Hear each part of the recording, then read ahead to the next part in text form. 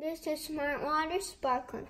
It's lightly carbonated and distilled with electrolytes added for taste. It costs $2.29.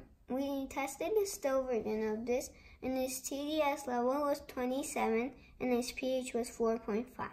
Let's see how this compares.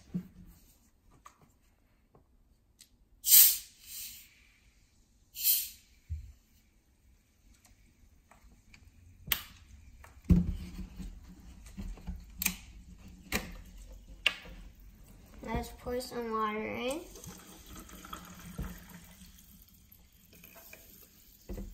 First, we're going to test the TDS level.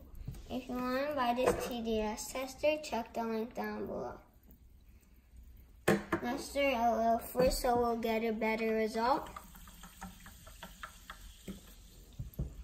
Turn on the TDS tester, make sure it says 0 and put it in.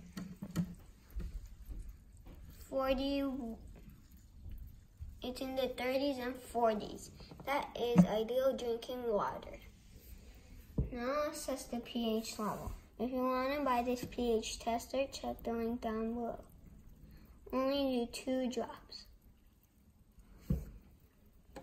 Let's stir it a little for a better result.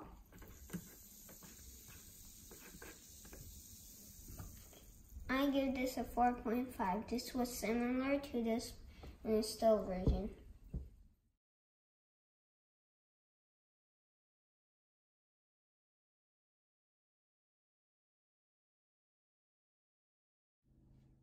Stay tuned, like and subscribe.